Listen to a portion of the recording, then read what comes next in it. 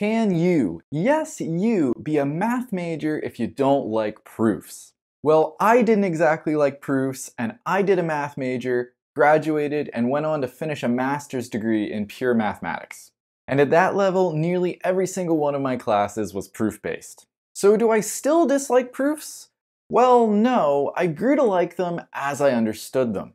It's my opinion that if you like math, I mean really like math, if you love not just the computing and the number crunching, but also the problem solving and the concepts, you actually do like proofs. You just don't know it yet.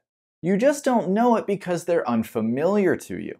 Proofs feel entirely different from what you think of as math. In reality, what you think of as math is actually the application of proof, but I'm not here to shatter your worldview, I'm here to get you to like proofs. Now, you haven't probably been around enough proofs to know whether you like them or not.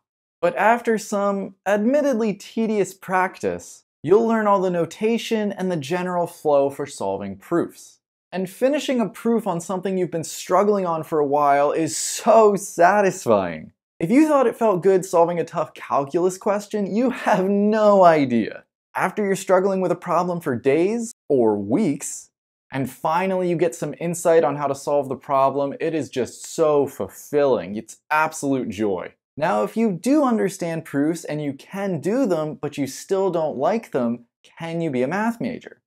Well, yes, you basically just have to grind out those classes.